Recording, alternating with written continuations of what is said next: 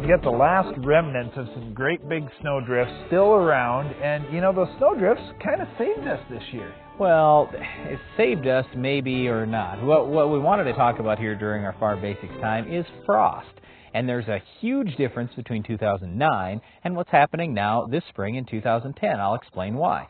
Last year, we had a really deep frost. Actually, the last 2 years, we had a deep frost into the ground. The ground conditions got very, very cold in our part of the country.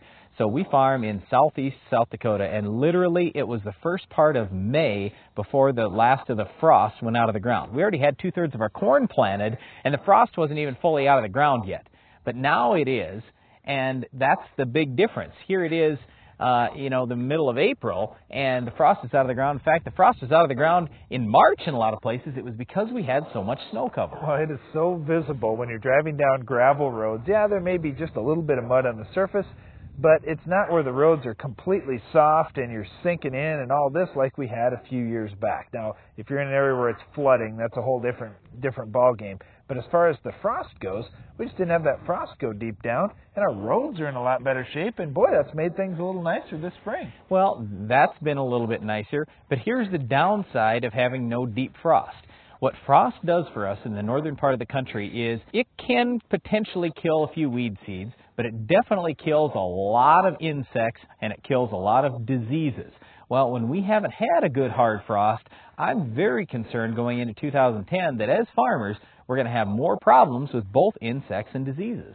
Well, this is interesting. You know, guys talk about, well, they've got so many advantages in the south, and there are some advantages there, but there's also some advantages in the north being really, really cold.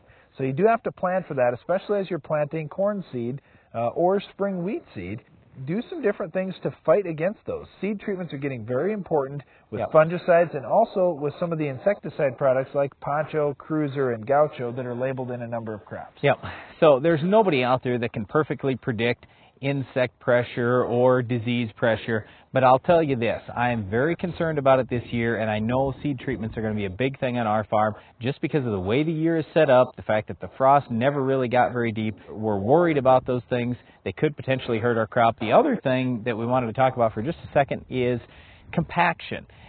Frost can take out, it doesn't take out all compaction in soil, but it can take out a little bit of compaction. When we haven't had a deep frost, we're still going to have a lot of compaction, and we had some issues last fall where it was tough getting the crop out, so we had a lot of compaction problems.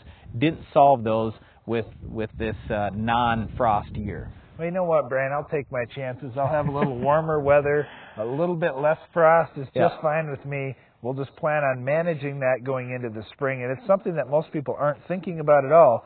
But when we're asked, are we going to have more issues with this or that, frost is one of the things that we look at. Yep. Well, another thing we might have more issues with this year is our Weed of the Week. We'll tell you how to stop it on your farm coming up later in the show.